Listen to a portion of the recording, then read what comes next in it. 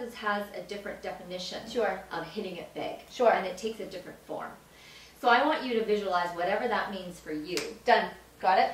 And then tell me what are the tail ender pieces of resistance and yes, but just a second that are coming up. Well, yeah. One of those tail ender resistant pieces that rears its head is privacy. And it's not about, I mean, I am all about, oh, you want a shot? No, I'm actually not. For breakfast? I'm not all about that, actually. Yeah. I really do value privacy on a specific level. We all have our definition of what that means. Yeah. For me, the privacy is this.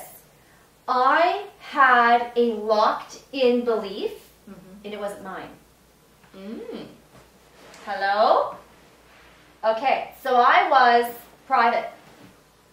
I was like, you know, no, I don't want to give this away. Right. That's my special treasure. What if someone steals it? Right? Or, no, I can't possibly tell that and reveal a little bit. That'll give too much of me away. And what if someone critiques me? What if they criticize me? So, for me, it was holding guard of that.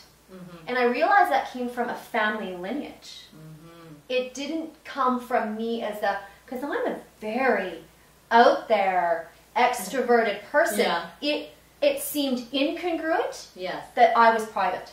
Yes. So for me, if I look into the future and I see it, for the niggling piece of it was, well, then I'll be seen. And all of the stuff that I've worked on will be seen. You know what's funny? Is it doesn't make sense. No. Because that's what I'm doing. Yeah. I'm actually doing this so people can move forward. Yeah. And yet in my mind, I went, oh, but I don't. And that's how I knew it wasn't my own. Yeah. And sometimes, if you look back, it maybe was your dad's sort of belief. Yeah. Or your mom's, or your grandmother's, or your grandfather's. Somebody in your life, maybe it was your very close friend that had a real impact on you, but it was their belief that translated to you, and you began to believe it. For no reason. And it may feel... because people who have that belief of we don't want people knowing our business, and things are meant to be kept private, at the root of that is shame. At the root of that is because if they know about us, then they can judge us, then they can criticize us, and really maybe we're not enough anyway, and they'll figure that out. And now I'm feeling embarrassed, and now I'm feeling ashamed. If you have secrets. Yeah. And even if you just, what's at the root of somebody who doesn't want people to see them and know who they are? What is underlying that fear of saying, we don't tell people our business? Right. We're a private family. Right. What's underneath that? I think there's lack. Absolutely. I think there's inauthenticity. Yeah. I think there's that, because if they really knew how insecure we were and how noxious like right now we can pretend, we can keep our facade. But part of stepping into your magnificence and stepping into your expression of yourself on this planet is being authentic. And okay with the gifts you've been given, and that the gift you have been given could be freedom for someone else. Exactly. So you wouldn't want to lock that in. But it's a real interesting, it was just a very interesting thing for me, that one level of privacy. There are a few more, but that was one of them. And so how did you break that family hold about, we don't tell people who we are, we don't share our dirty laundry in called public, it we out. don't. You know, Awareness. this is why. It doesn't always hurt. Yeah. You don't need to end up on the couch one day when I was 7. Like, you don't need to go there. Yeah. You just need to go, oh, I see you.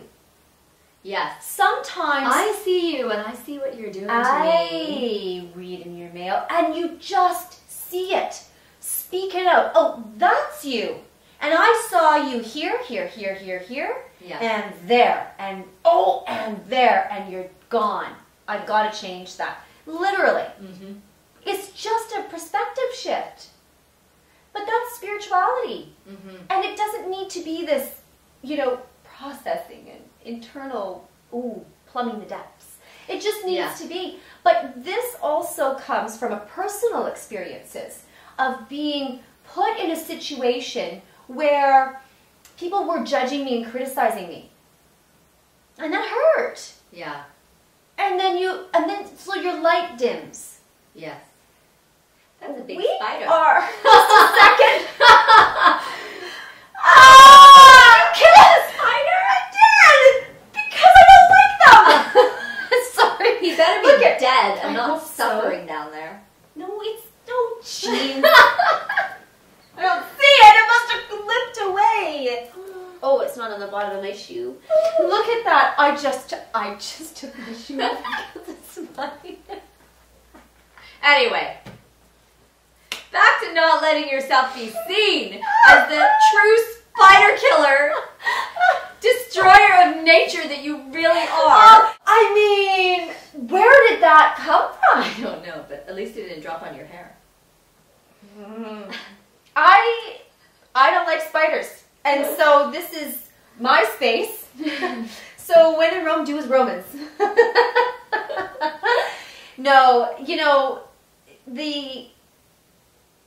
I believe that part of living in a spiritual place is just identifying something like that. And it's sort of like what I call an aha moment, but it's on steroids and the light bulb burns out.